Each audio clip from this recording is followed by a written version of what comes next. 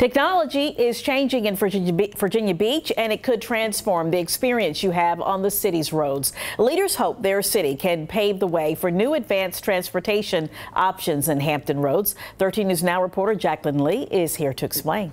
Janet, city leaders have talked about automated shuttles, self-driving cars, all in the name of improving safety on the road and making sure everyone's driving efficiently. But first, the city has to take some baby steps. It starts with evaluating current infrastructure and experimenting with technology.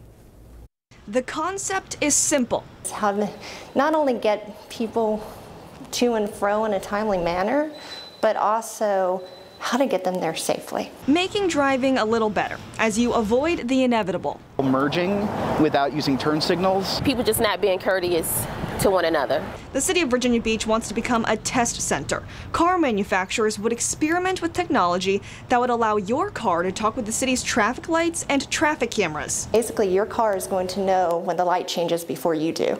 So imagine the impacts of that, where you can communicate if there are crashes ahead. Down the line, self-driving cars could be added to the mix. The city wants to see how it can use technology to make driving safer. How can we share information that's going to be important to you as a driver from a safety aspect, but there's also the idea of congestion. How can we mitigate that with technology? If it works out, the city would create a network with its technology communicating with yours to warn you about any hazards on the road. Obviously, privacy is going to be a lot of people's concern, but I feel like if it's going to make this driving safer, I think it's something that should be looked at.